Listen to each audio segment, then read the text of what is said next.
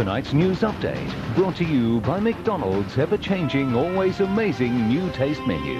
What will you choose today?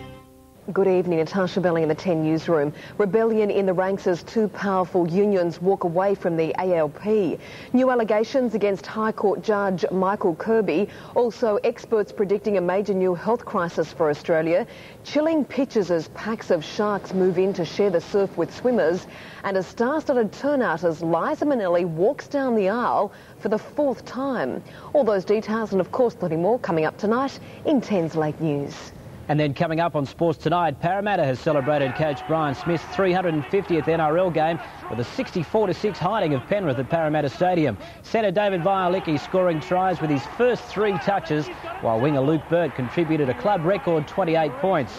Defending Super 12 champs, the ACT Brumbies have scored their 4th straight win, beating the Bulls 45-35 in a 13-try thriller in South Africa. Centre Sterling Mortlock the star with 3 tries and 4 goals, plus race 2 of the Clipsal 500.